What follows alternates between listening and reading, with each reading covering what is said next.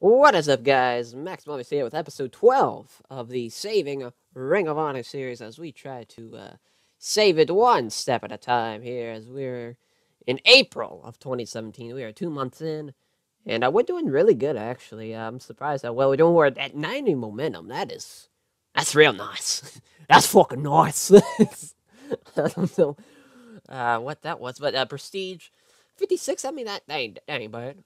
Ain't bad. Can we look at popularity from here? I think so. Yeah, there we go. Size. We have kind of went down 1 point in Tri-State so far. But I mean, ain't too bad as long as we don't fall below C minus. I'm fine with it. We got enough time to bounce back up. But everybody else, we've gained 2 in Quebec, like every couple of months. Same thing with the Maritime. Yeah, so roughly Canada, it's either 1 or 2 increasing. Mexico has stayed the same. UK stayed the same. Oh, yeah, that one time we ran at Cork and Hall, that went up a good bit. That's, well, no, actually, no, it didn't. It actually stayed the same. That's kind of surprising. But yeah, that's, we'll take it. We will definitely take a Southeast. We're in the E minus. That's good. We jumped to an E in the New England region. And we jumped to a D. Mid-Atlantic, good shit. Good shit. We'll take it.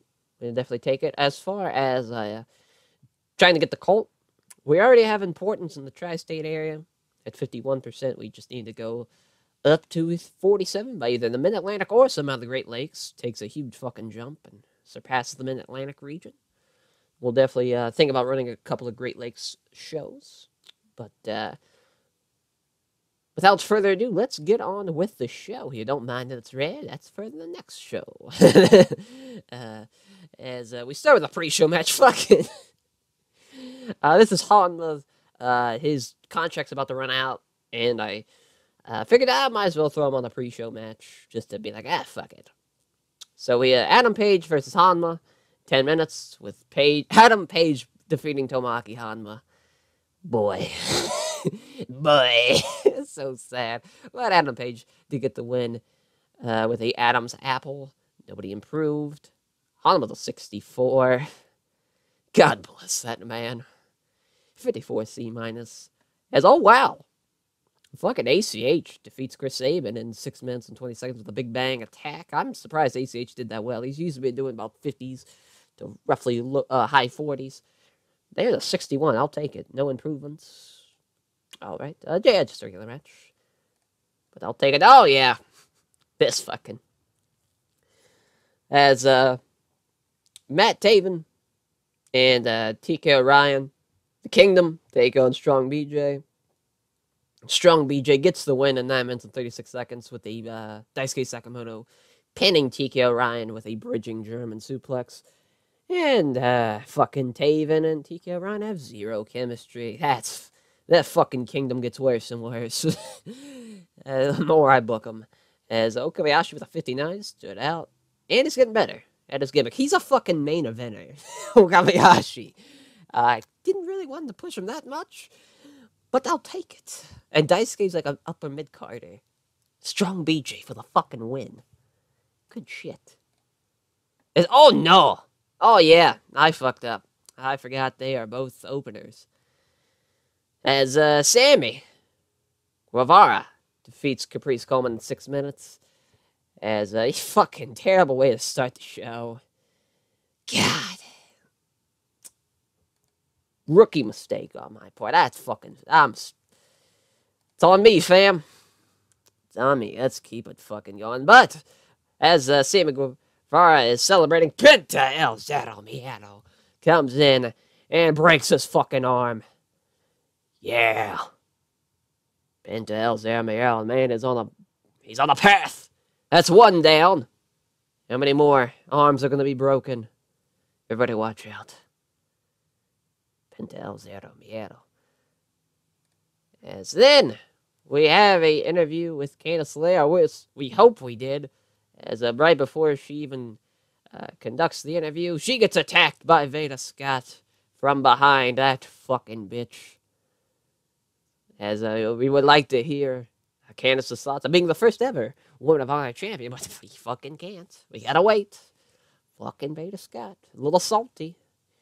losing at the 15th anniversary show in that three-way dance. And Veda, oh yeah, she's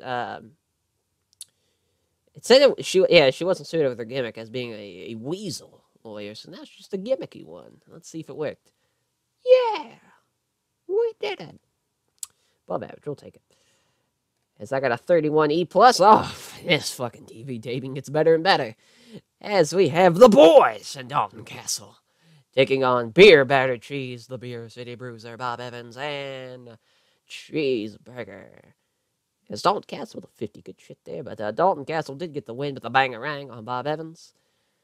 Good shit. Wow, both the boys did better than fucking Bob Evans. Unfucking believable.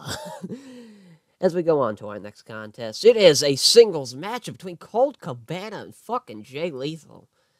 God damn, Ring of Honor main event at one of those fucking pay-per-views last year. Oh, what show was it? Damn, I forgot. It was in Chicago. I do remember that. But Colt Cabana gets the win, though. How about goddamn, as he gets the win with a Chicago Crab in 14:20, thanks to the interference of fucking Cody. What in the fuck? As Jay Lethal got a 76. Good shit. Any improvements? Oh, yeah, boom, boom. Improving performance. Yeah, I got 54, and it was set to steal the show so far. It has been the show. There's fucking no show to steal. But, as Jay Lethal, as the bell sounds, Cody hits a crossroads on Jay Lethal, then grabs a microphone and says, Jay Lethal! I don't know why he wanted to scream like that, but Jay Lethal, when you wanted this to be the end on the 15th anniversary show after the Battle Without Honor. But you are mistaken. Because, see, we have only just begun, Jay Lethal.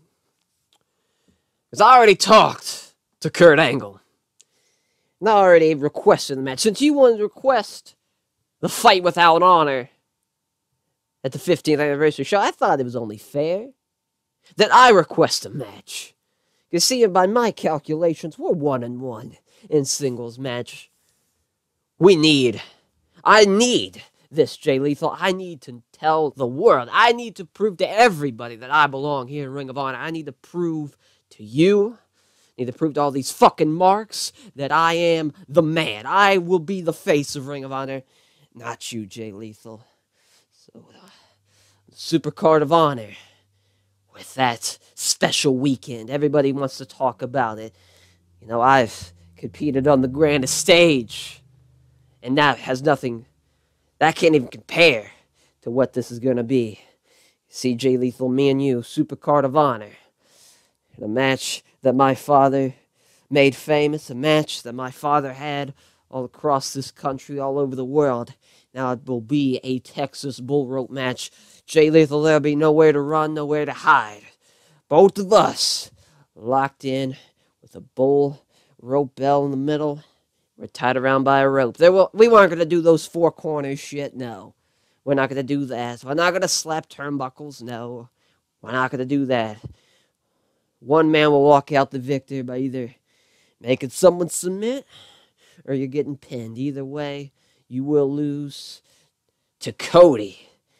People will remember the name. 'Cause I am the star that left him in the dust. I am the grandson of a plumber. Jay Lethal, I will be the man who is better than you. I will be the face of Ring of Honor. Cody. Strong words from a strong man. So I got a 61. Good shit. As then we go on to the main event of the evening. Oh no, we didn't give him much time. As I'm fucking dying here. Hold on. I'm not going to cut this. Okay, that's better. Fuck, okay. So, the main event. Christopher Daniels taking on Homicide, with Christopher Daniels picking up the win in 14 minutes and 51 seconds with the last rites. I can't believe I fucked that up by doing it slow build. I could have swore I gave this guy, 17 minutes. Oh, yeah, because, that's 2 minutes of fucking non-wrestling time. So I fucked up. I could have gave him 19 and been fine. I'm a fucking goober. I'm a goober. Fucked up, but that's fine. Still got a 55. We'll take it. As how did the show do? 52D plus, thanks to the fucking opener. God damn it. But we increased the popularity in all the regions but the tri-state area, so, ain't bad. Ain't bad for the 5,000 people. That ain't bad. As that will do it for episode 12. Hopefully you guys enjoyed. We'll see you next time. Yeah.